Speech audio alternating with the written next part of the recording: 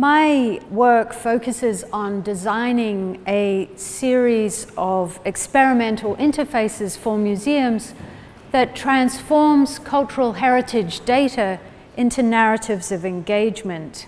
This allows audiences to rediscover and reinvent ancient cities, cultural objects, and practices. This embodied museography, as I call it, is defined by the attributes of immersion, interaction, and participation, and necessarily asks us to re-examine our notions of aura, authenticity, and authorship. We're currently witnessing extreme forms of cultural cleansing that are focused on destroying the very fabric of our society. And while politically motivated destruction has been with us for thousands of years, it remains one of the most powerful socio-cultural weapons of our times. Climate change catastrophes are increasing at alarming rates, and natural disasters are wreaking havoc.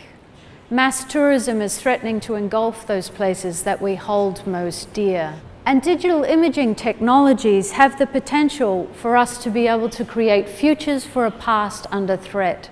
Laser scanning, for example, collects billions of points to represent places such as these heads at Mount Rushmore. We can create precious objects in 3D and peer inside to see what we could not see before.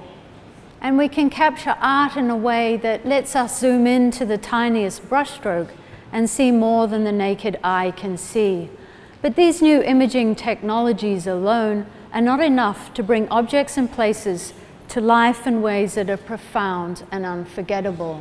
My research brings together hardware and software engineering, art and science to expand upon the perennial visualization paradigms of the panoramic, the panoptic, and the hemispheric. These systems offer us strategies for multisensory engagement and give us powerful ways to reformulate narrative in a digital context. They emphasize human-to-human as well as human-to-machine interaction.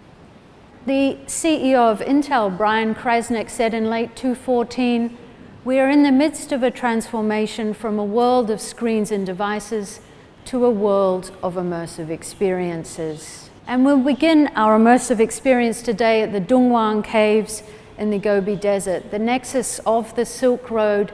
This World Heritage Site contains 492 caves with 45,000 square meters of mural paintings and over 2,500 stucco statues. They are in size and breadth like nothing else in the Chinese Buddhist world, crafted by Buddhist monks over a period of 1,000 years. To give you an insight into the significance of these caves, the Library Cave, Cave 17, contained 15 cubic meters of manuscripts, including the oldest book in the world, the Diamond Sutra, the earliest known depiction of the Chinese constellations. These were all stolen from the site by explorer archaeologists and now distributed across 18 countries. They're being digitized and digitally repatriated in a project run by the British Library called the International Dongguan Project. The caves are also under serious threat from what you could call as microclimate change. Rising humidity inside the caves due to human traffic means that the paint is flaking off the walls. The Dongguan Academy have 60 full-time photographers working there, and they laser scan and camera array photograph. It takes 3 full months to digitize a single cave. We took the data set from cave 220 to create Pure Land inside the Magao grottos at Dongguan. It's staged in a 360-degree enclosure, which is 10 meters across and 4.5 meters high, and it gives over 30 people a one-to-one scale experience of being inside these caves. It starts with a modest cave browser of significant caves at Dongguan on a laser scan of the escarpment. We then enter inside and simulate what it's like to be there now. If you have visited Dongguan, you will know that you're on a tour with up to 60 people and several LED torches revealing fragments of the murals. But a digital cave is all powerful. We created a magnifying glass to be able to examine the murals in great detail. This is the Sutra of the Medicine Buddhas on the north wall of the cave.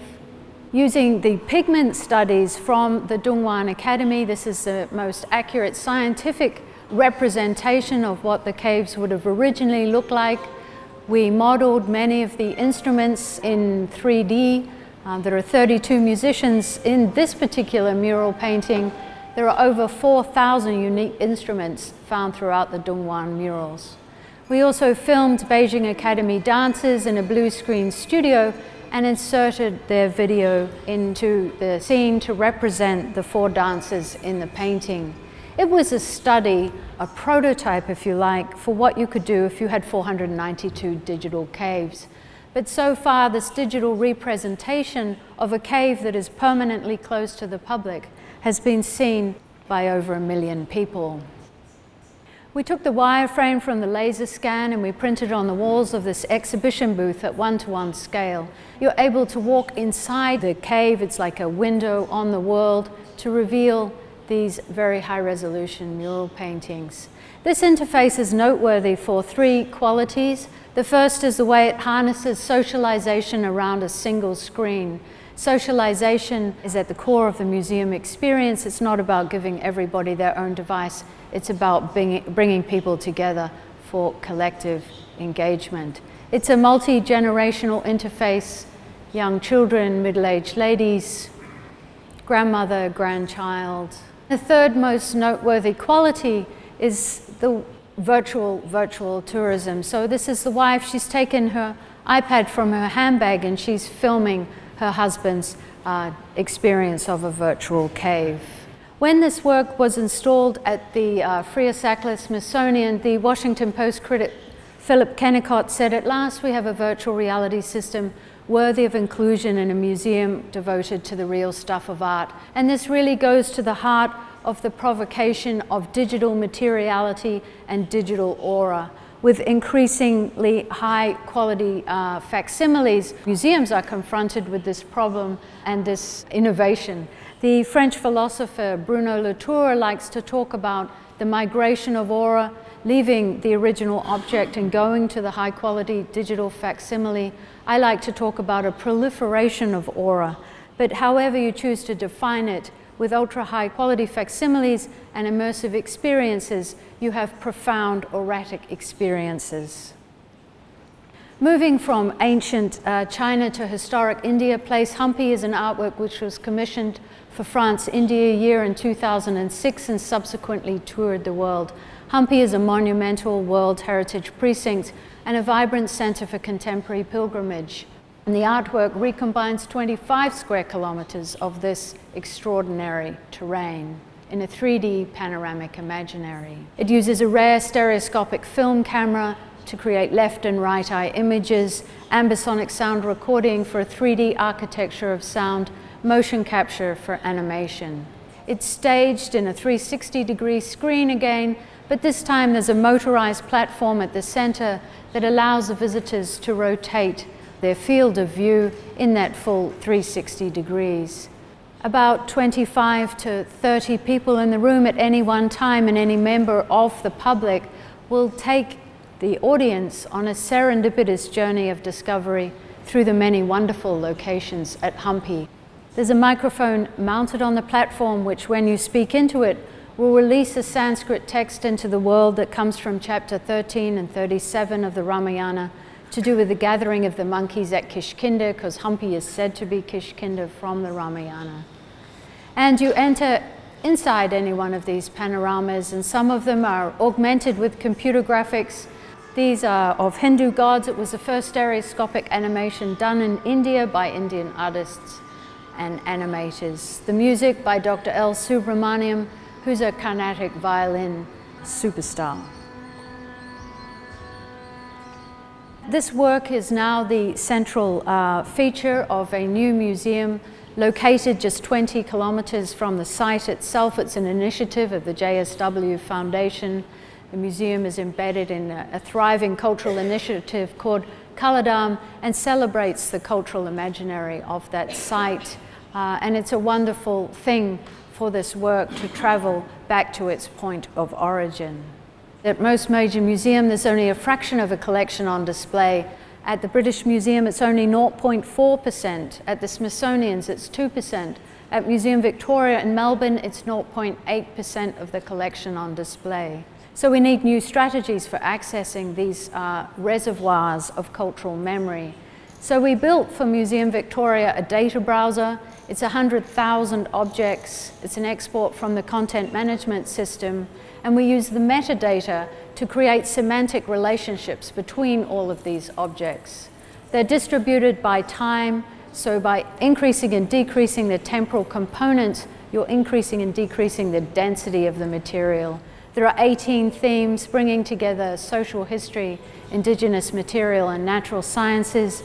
You can zoom into the objects. It creates a wordle from the description of that object. You can access the original record, and then you can traverse the overall data set using its metadata relationships. This is a new form of real-time curating, a new access point to the storehouse of the museum collection, and a serendipitous browsing paradigm where you'll always encounter the unexpected. The Prince of Wales Museum has been adopted as the epicenter for an artistic exploration that focuses on the amazing ceiling architectures found throughout Mumbai and transforms them into an urban celestial imaginary. Mumbai is unrivaled in India for its architectural heritage. It has the highest concentration of Art Deco buildings of any city in the world, neo-Gothic buildings, and also Indo-Saracenic buildings. We shot 180 gigapixel images across the city, and the work is installed in Dome Lab, which is the highest resolution touring full dome system in the world, and over 2,000 people a day came for over a month to rediscover their city with fresh eyes. It uses a computer algorithm to transition from one image to the next to ensure that you are on a never-ending journey. And I'll illustrate that through this work. It's a collaborative artwork with 47 indigenous artists from the central deserts of Australia.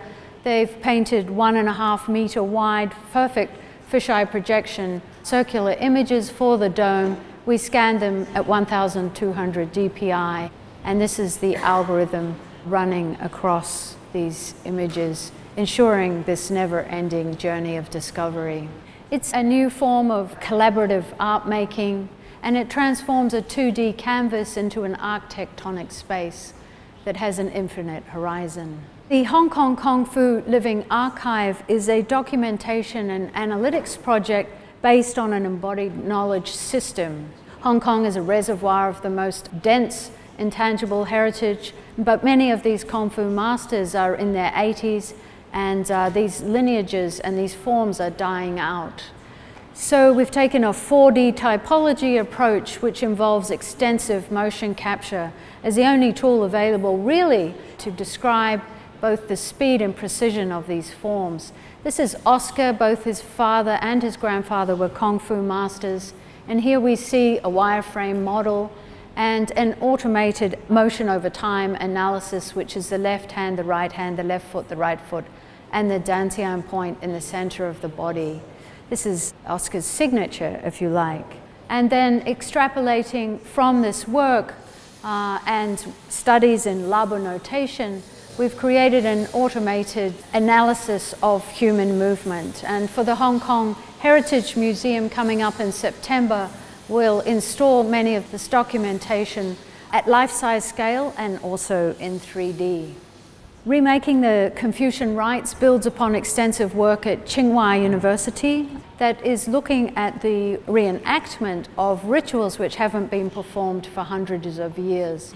Confucian Li is a philosophy and is really framed by aesthetics, ideology, and ethics. It's also a system of the body, and it's inscribed and learnt by the body. And we again are taking a very scientific approach to the documentation of costumes, movements, utensils, and ritual objects. And this will allow students and scholars to interactively study the full articulation and meaning of gestures of these forms. And by way of conclusion, This is an exhibition concept which brings together 10 of our large-scale systems with 20 pieces of content.